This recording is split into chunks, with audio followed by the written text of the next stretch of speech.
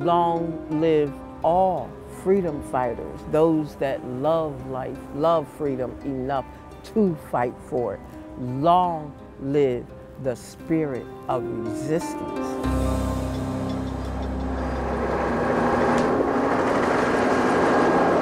It's 5:27 p.m.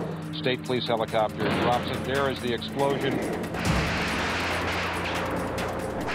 What you are looking at now is a live picture of the water cannons pouring high-pressured streams of water onto the top of the MOVE house.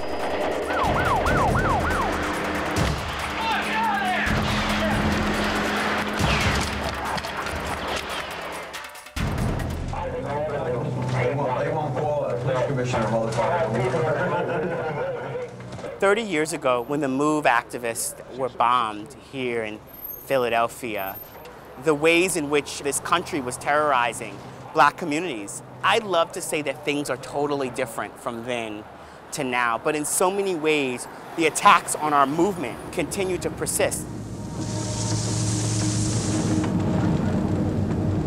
You made the decision to drop a damn bomb on my house. You ruined my life. At the bunker, they decided physically to let the bunker burn. They knew they was gonna burn down the whole neighborhood. Who gave them people that power? I know one thing, if it would ever happen in a white neighborhood, they would have snuffed it out right in the beginning.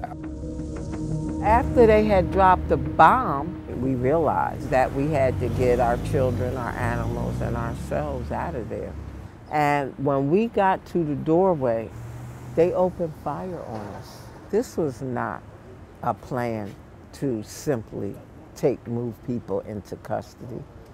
This was a plan to kill off the MOVE organization. The night after police removed Ramona Africa from the house on Osage Street. She was taken to Misericordia Hospital in West Philadelphia, where she refused treatment for a second-degree burn. Then police took her to police headquarters, where homicide detectives are questioning her right now. Ramona Africa... I still didn't know that, everyone else had been killed. Not one single official involved in the planning or murder of my family has ever been charged with anything, imprisoned for anything, held accountable in any way. The only person to go to prison as a result of the events of May 13th, 1985 is me. I spent 7 years in prison.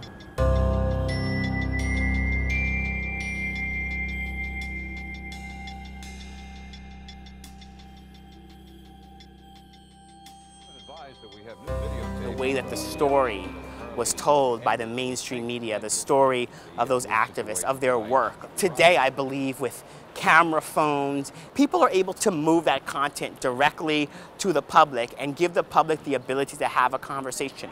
Black folks are the base of the Democratic Party and have consistently been the drivers for any success the Democratic Party had. The moment we are in around police brutality and police misconduct and the work to create a more accountable system and structure. Candidates are accountable to our community before and after the vote. There is hope. Seeing young people today stepping up, refusing to accept being murdered in the street by cops, it's long overdue. The problem here is they're trigger happy. They don't care what color you are. They shoot and ask questions later.